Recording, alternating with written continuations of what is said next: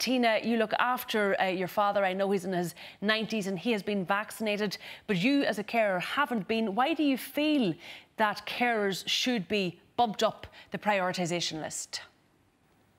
All right. Well, the very first thing that I'd say is that, we're all talking about being bounced up the list, but it's not really that at all. It's more a case of the fact that we're not on the list. We're not mentioned anywhere at all.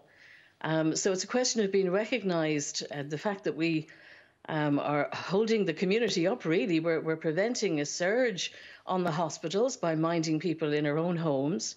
And the link between carer and patient, that's the specialty. That's, it's not about us wanting to keep ourselves just healthy for its sake, or me wanting to have a vaccination because I think I'm wonderful because I'm a carer. That's not the case. I want a vaccination because I want to be able to continue to look after Dad in his own home. And if I can't do that, he's as vulnerable as he was before we ever knew about COVID.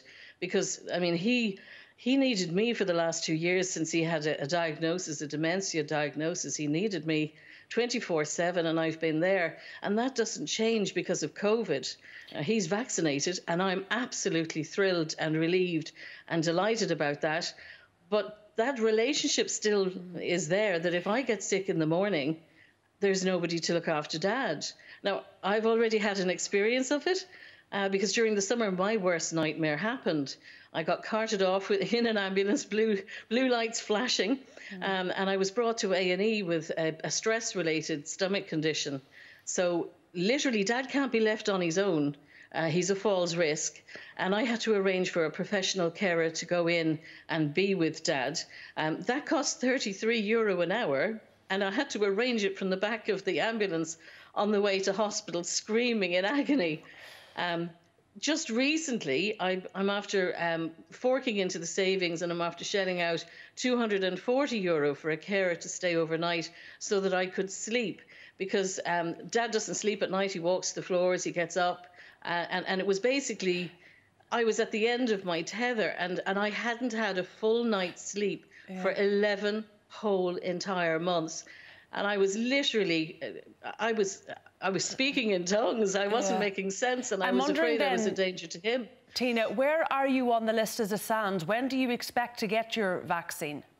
Well, that's the point. I'm in general population. I'm not there. Family carers are not mentioned in the list at all. There is a reference in Group 6 to other healthcare workers, and we're all hoping that that pushes in there.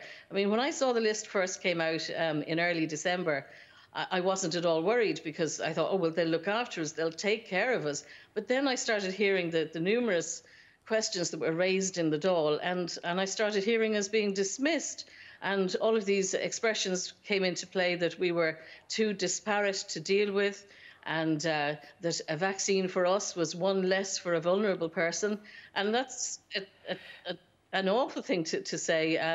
But just to be clear, Tina, I think there's about 500,000, am I right, carers in Ireland. As you say, at the moment, you're just in there with the general population. If carers were lifted out of that group, where do they want to see themselves and who gets bumped down? That is the practical reality of this. Well, there's already a precedent. We have, for years, the HSE, and it's still up on their own website, for years the HSE have requested carers to come forward with the person that they're being cared for when they're coming for the flu vaccination. And that's because they recognise the necessity of the support system being supported as well as the person who's actually at risk. Now, if it's as serious for the flu vaccine, well, then it should be even more so the case now. But your question is very good about the number of carers.